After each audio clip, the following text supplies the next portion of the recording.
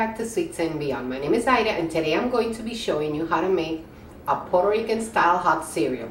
In Spanish it's called Crema de Maiz. In English, roughly translated, maybe cornmeal cereal. But it's really nice and yummy and super easy to make. Great alternative to oatmeal. Here are the ingredients.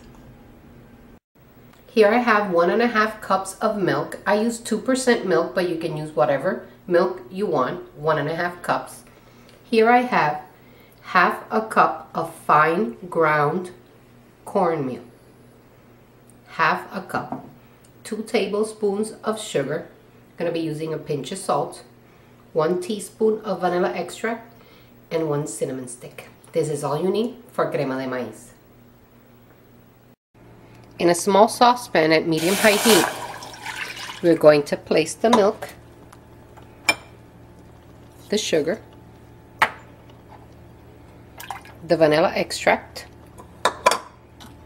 the cinnamon stick, and the little pinch of salt. And we're just going to mix this until it's nice and incorporated. You can use more sugar, less sugar, whatever to your taste. And now, still at medium-high heat, we're going to slowly add the cornmeal. And this is uncooked cornmeal. It just says fine cornmeal on the box. And we're just going to stir it until it gets nice and thick and cooked through.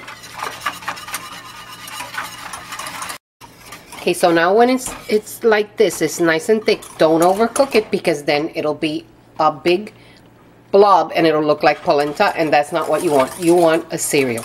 So now it's ready to serve. So here you have it, my version of crema de maíz or cornmeal hot cereal. How beautiful it looks. It's all nice and creamy. So if you like this video, you know what to do. Give it a thumbs up.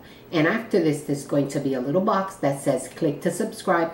Click on that if you haven't subscribed. Also, in the description box down below, I have all my links to my social media. Buen Provecho. It's hot, but you know. Try it.